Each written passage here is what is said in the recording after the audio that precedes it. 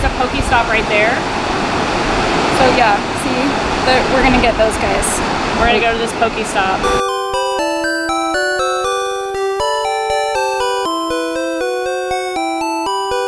I grew up playing all the other Pokemon games and haven't played for a long time. I thought it was a cool idea and thought I'd try it out and I got hooked. Well, I've been playing the game for, what, 4 or 5 days now.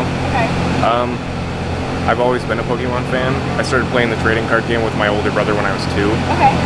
So when I heard about it, what, about a year ago, I knew that when it came out it was something I was going to have to get. How many Pokies have you guys got so far? I have 28. I have 40.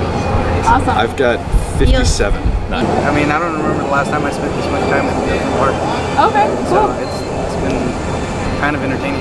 They're on Facebook. They created a group for it. It was called Spokane Pokemon Go, but they realized that Idaho and Coeur d'Alene is big into it too, so it's Eastern Washington, Western Idaho group. But right here at Canada Island is the hub, the center point for it, so it's the meeting place. So if anyone wants to get out there and start meeting new people and go to where everyone's flocking to, that's the place to go. It's cool seeing everybody out walking around and not stuck in their houses. It's nice outside, so everyone's enjoying the weather and hanging out with each other.